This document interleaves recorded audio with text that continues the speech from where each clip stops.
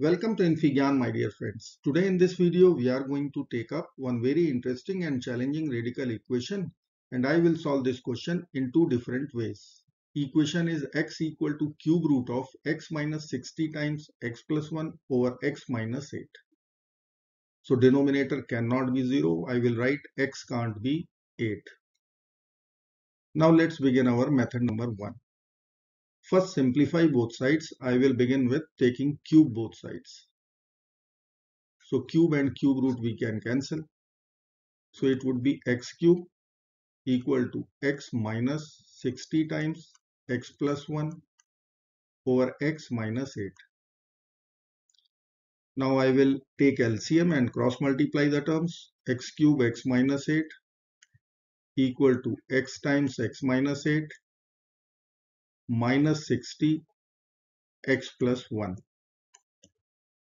Let's simplify both sides. So x power 4 minus 8x cube equal to x square minus 8x minus 60x minus 60. X power 4 minus 8x cube equal to x square minus 68x minus 60. Take all the term to LHS. X power 4 minus 8x cube minus x square plus 68x plus 60 equal to 0. This is one quadratic equation. So our method number 1 is, let me write here, x power 4 minus 8x cube minus x square plus 68x plus 60 equal to 0. I can see the first two terms only. So I can write it as x square whole square, x power 4. Then it is written minus 2ab term. So 2 times a is already x square. So what is b left? 4x. So I will presume this is our b. So I need to add its square and subtract its square. So I will add 16x square, the square of 4x, and take away also the square. Remaining term as it is, plus 68x plus 60 equal to 0. Now if you will observe the first three terms, it will give us one perfect square. It is x square minus 4x whole square. Check. A square, so x square whole square, x power 4, b square, so 16x square, it is here, minus 2ab, so it is minus 8x cube. All the three terms are there. Now remaining I will consider minus 16 minus 1, so minus 17x square plus 68x plus 60 equal to 0. Now x square minus 4x whole square, and I will take minus 17 common from the two terms. So in bracket I can write x square minus 4x, and then it is plus 60 left equal to 0. Now this is quadratic equation in x square minus 4, or you can replace also this by some other variable t. So I am writing directly it is quadratic in x square minus 4x. So I am calculating x square minus 4x using quadratic formula, minus b, so minus of minus 17, 17, plus minus under the root b square, so minus 17 square, 289, minus 4ac, so 240, divided by 2a, so it will be 2.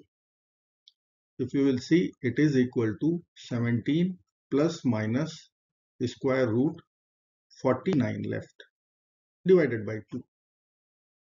So x square minus 4x equal to 17 plus minus 7 over 2. So I will write x square minus 4x is equal to, so with plus sign we can write it is 24 by 2 And with minus sign we can write 17 minus 7, so 10 by 2. So x square minus 4x, it would be 12 and 5. So I will frame two quadratic equations, x square minus 4x equal to 12, and second equation would be x square minus 4x equal to 5. Let's solve both the quadratic equations using quadratic formula or factorization also. So let me solve the very first one, x square minus 4x minus 12 equal to 0. I can see 12 can be factorized as 6 times 2. So I can write minus 6x plus 2x. It is our minus 4x. Minus 12 equal to 0. If I will take x common, then it would be x minus 6. 2 common, then x minus 6. So we are getting x minus 6 overall common. It would be x plus 2 left equal to 0. So from here we are having two x values, minus 2 and 6. Now from this quadratic equation, x square minus 4x minus 5 equal to 0, we can write x square minus 5x plus x as minus 4x. Minus 5 equal to 0, x is common, x minus 5, 1 is common, x minus 5. So x minus 5 overall common. So it would be x minus 5 times x plus 1 equal to 0. So we'll be having two x values from here, minus 1 and 5. So there are four solutions, minus 1, minus 2, 5 and 6. Method number 2. Let me write here method number 2, and I will straight away write our quadratic equation first. It is equal to x power 4 minus 8x cube minus x square plus 68x plus 60 equal to 0. Now I will straight away use synthetic division method and rational root theorem.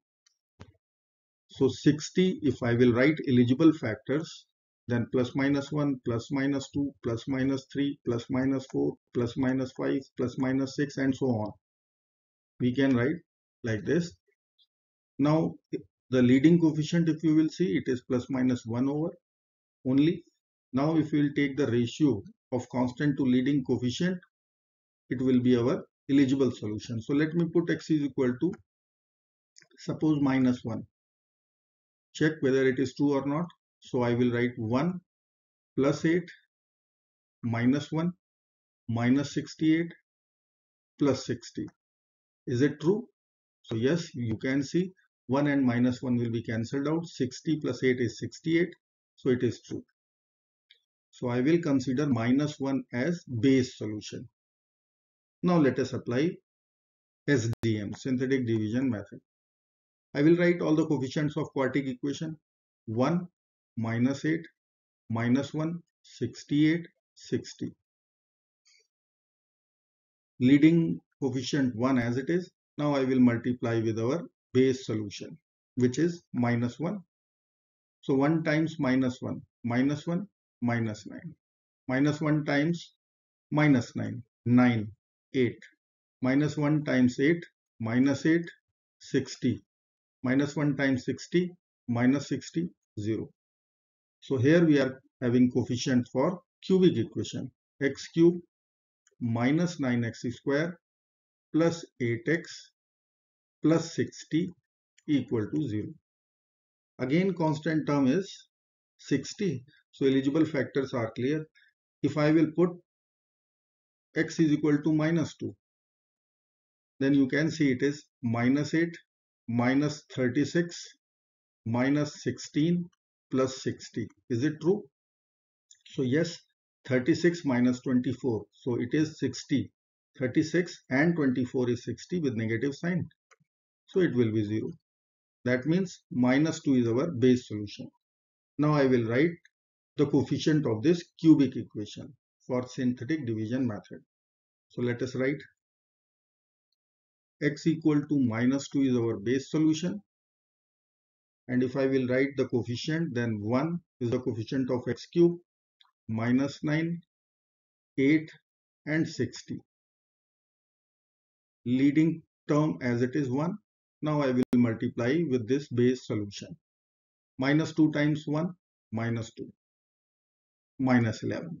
Minus 2 times minus 11, 22, 30. Minus 2 times 30, minus 60, 0. We have coefficient for quadratic equation. X square minus 11x plus 30 equal to 0. Now again I can use factorization. I can split, as the factors of 30 is 6 times 5. So we can split 11x as 6x minus 5x plus 30 equal to 0. Take x common, x minus 6 minus 5 common, x minus 6 equal to 0. X minus 6 is overall common, x minus 5.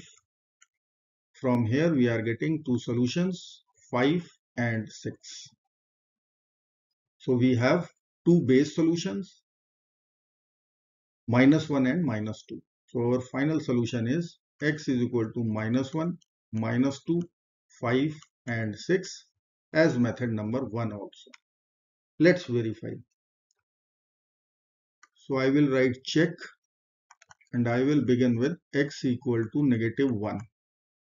Left hand side in this equation, left hand side is minus 1, right hand side is cube root of minus 1 minus 0. So cube root of minus 1 is minus 1. True. Verified. X equal to minus 2. Left hand side is minus 2. Cube root of minus 2 minus 60 times minus 1. So let me write minus 60 divided by minus 10. So minus we can cancel, 0 and 0. So it is minus 2 minus 6. So we can write cube root of minus 8, which is minus 2. So it is also verified. Now x is equal to 5. Left hand side is 5. Right hand side is cube root. I will write 5 here, minus 60 times 5 plus 1 is 6 divided by 5 minus 8 minus 3. So I can write cube root of 5, it would be plus sign, and 3 and 6 I can cancel by 2. So it is 120, and which will give us cube root of 125, which is equal to LHS 5. So this is also true.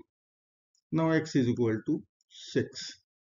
Left hand side is 6. Right hand side is cube root of 6 minus 60 times 7 divided by 6 minus 8 minus 2. So this minus and minus I will write plus, and 2 and 60 I will cancel by writing 30. So 30 times 7, cube root of 6 plus 30 times 7, it is 210, which is equal to 6. Cube root 216 equal to 6. So this is also true solution. So our final solution becomes x equal to minus 1, minus 2, 5 and 6. I hope friends you like this video. Thank you so much for watching. Do not forget to like, share, subscribe. Bye bye till next video. Good luck.